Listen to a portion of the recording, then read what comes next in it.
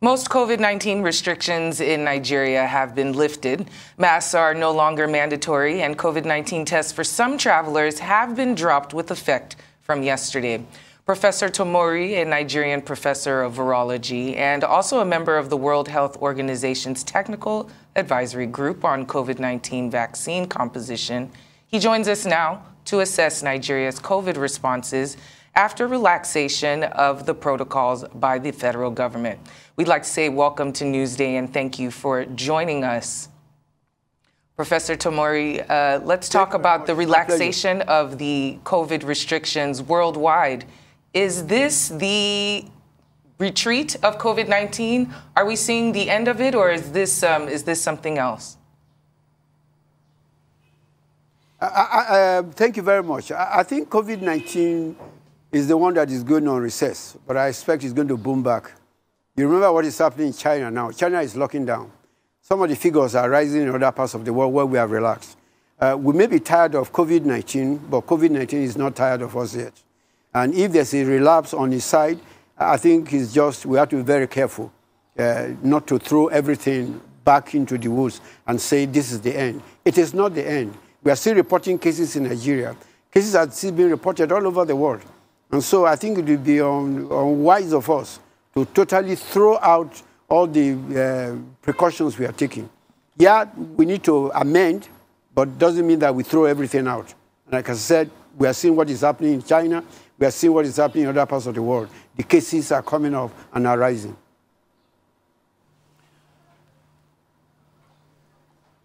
Well, so far, only about 3% of Nigeria's population has received a full course of vaccine against COVID-19, which is small, even compared with other African countries.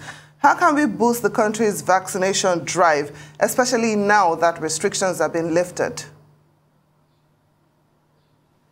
I think the message we need to get out is the fact that COVID is still around. And see even countries that have done well with vaccination, they are still getting COVID. So how much less those of us who have very few people vaccinated? There are a lot of vulnerable people still in the country. The virus is still in different parts of the world. I think one great lesson you and I can learn is the case of polio. You remember Africa, most countries have been declared free of polio, except two countries, Afghanistan and Pakistan. And only about a few months ago, Malawi got a case of polio from one of those countries. So once the disease is in any part of the world, no part of the world is safe.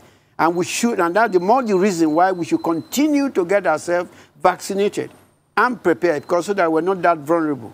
It's just easy. One case comes in and we relax our entry qualification and things of that nature, then we could be in some kind of trouble. I think we need also to bring down the issue of COVID to the individual level. It is you, it is me that will get COVID, not any other person. Therefore, I should be the one that protects myself. The issue of vaccination is very important. Those who have been vaccinated have a smaller chance of getting infected. Even if they get infected, they have a much smaller chance of getting hospitalized or having a serious disease. Therefore, get vaccinated. COVID is still around. Once it's in any part of the world, for your own safety and for my own safety. All right, you're talking about our safety generally, but some are kicking against the new policy review because they say despite the policy review, fully vaccinated travelers are still being made to pay for COVID-19 tests. And the data actually came out yesterday, and we saw some of these testing labs actually generating billions of naira over the course of the last 1 year. Well, again, let's go back to what happens in other parts of the world where things are better organized. That's why, for example, in Nigeria, if you are fully vaccinated, any part of the world, you don't do any more tests. And that's the way it should be. But if you're not fully vaccinated, you are a danger to the people because you can carry the disease. And therefore, we need to continue testing.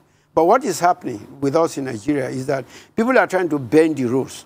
How many of the people who pay for it actually do the testing? And that's what we should be addressing, not whether some people are raking money. Of course, I know there are a lot of money is being paid, but are people actually doing the testing? Are the labs doing the tests for which they've gotten money for? That's what we should be looking at. And Europe and other people have said, okay, don't test by PCR. But they have alternatives. So we should also consider the use of alternatives at a much lower cost to the person that is coming in. If you're traveling out to Britain now, you don't need to do your PCR test. If you're coming to Nigeria, they still say do PCR test if you have not been vaccinated. And I support that one because we don't have when we're looking at the issue of these diseases, you don't take what is happening in Britain as the same thing because the epidemiology is different. The situation is different. You should look at your own problem, your own situation, before you take a decision. So testing should still continue, but there are alternatives to the PCR. And I think we should consider that for the sake of the people. What could be the reasons as the drop of numbers in COVID-19 cases? Obviously, that's why restrictions are being released and loosened worldwide. What could be the reasons why it seems that these numbers are dropping? There are two major reasons. One, the more the disease has been around, many more people have infected. So, the cases are, that's what happens. Some of the studies that have been done when people have checked for what you call antibodies. The first test we did in Nigeria, after the first wave, only about 20% of the people had antibodies or evidence of protection or infection by the... The second wave, the number went up to 40. In a recent study that we just done after the third wave, the number has gone up to about 70. So people will get infected and then develop some immunity. The only problem with the test we are using is that we don't know whether the fact that I have that immunity or antibody means that it is protective. So there's still another stage of testing. But having said that, many people are getting infected. The numbers are going down. But secondly, many people are no longer testing.